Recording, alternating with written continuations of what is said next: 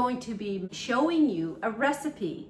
I've made it before, and it's going to be out of this book, Trim Healthy Future. As you can see, these books are well used. Now, to give you a little background on my Trim Healthy Mama journey, it began 7 or 8 years ago when a good friend of mine gifted me this book. It was all the rave at that time, and almost every one of my friends was on the Trim Healthy Mama way of eating.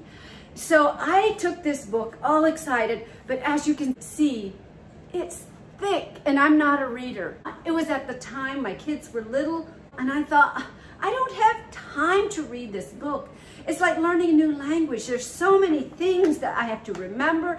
I kind of understood the basics of the plan, but I just stuck this book on a shelf, and there it sat for years. So over a year ago, I decided I wanted a diet that I can lose weight, keep it off, and that I can feed my whole family. It becomes not a diet, but a lifestyle. And I always knew that would be Trim Healthy Mama. So I decided I'm gonna go get a coach.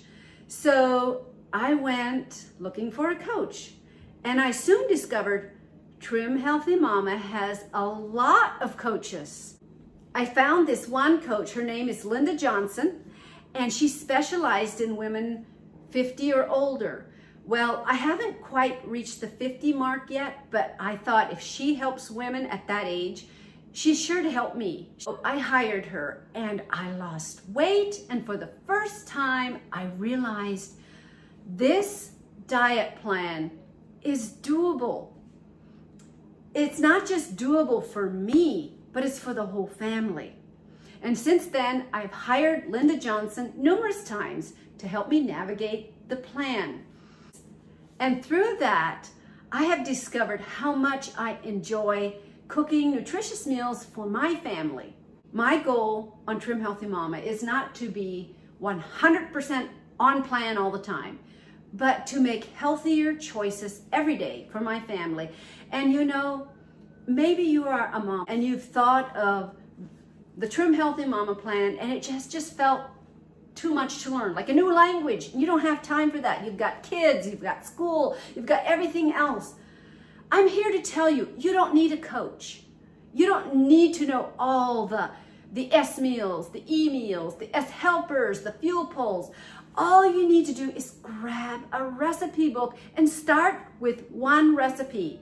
In this day and age, when our food is so contaminated with additives, with food colorings, MSG, all those things that hurt us long term, us moms have to contend for our families. And you know, it starts with one recipe. Today's featured recipe comes from Rashida Simpson's book, Trim Healthy Future. And of course, I am not able to put the recipe down in the description, but you can always go buy the book, and I'll put the link to the Trim Healthy Mama store down in the description. But if you're thinking, oh, I just can't spend that kind of money right now, try eBay. That's where I find a lot of my books. And the first step to making this recipe is 1 cup of coconut oil. I just want it melted down so you can mix it with the rest of the ingredients. And I have my handy dandy Pampered Chef cup here. I wanted to also tell you, if you are looking to lose weight on the Trim Healthy Mama plan, if that's something that you are interested in, I will link Linda Johnson's link down below, and you can go check her out. So that's about a cup right there. I'm gonna put it in here. Set this on low on the stove and just let it slowly melt down. I don't want it hot, I just want it melted so I can mix it in with the rest of the ingredients.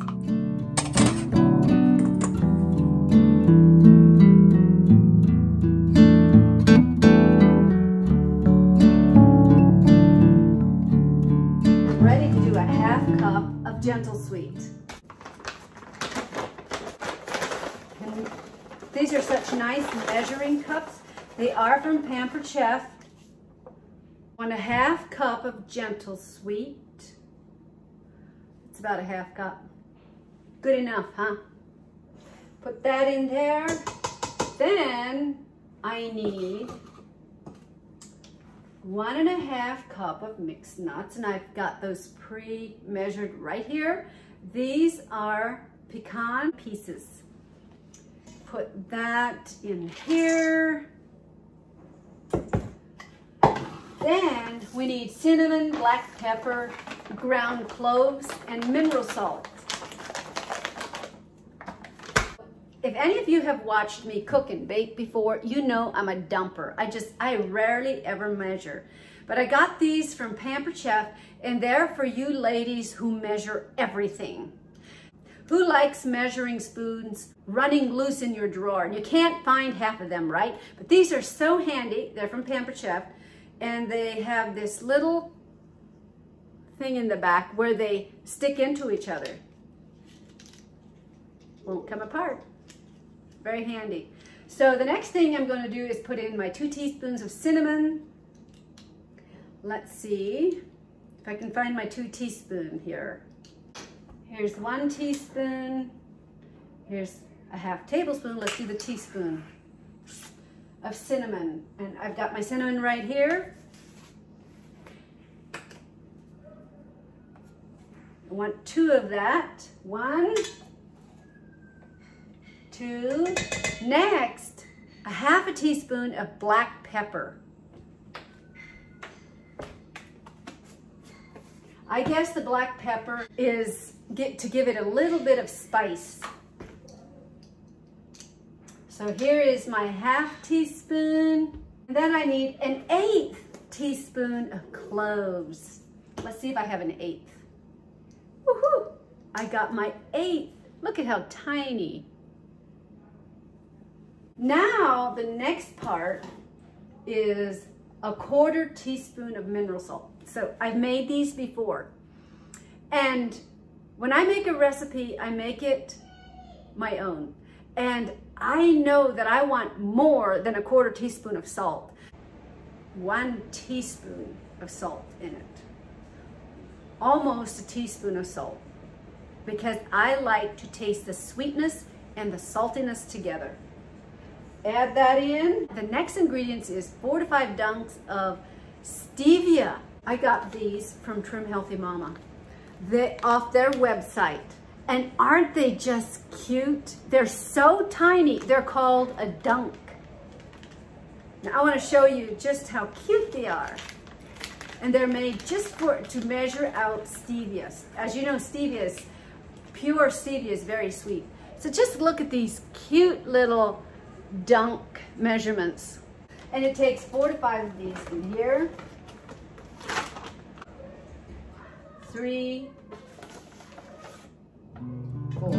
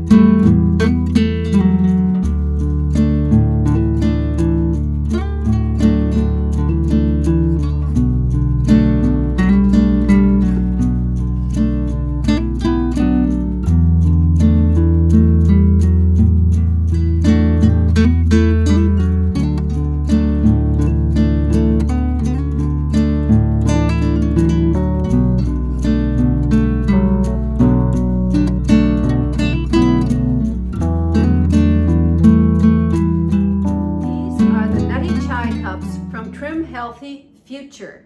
As you can see, these are not as perfectly made and as beautiful as the picture in the Trim Healthy Future cookbook, but they're just as good, I promise you.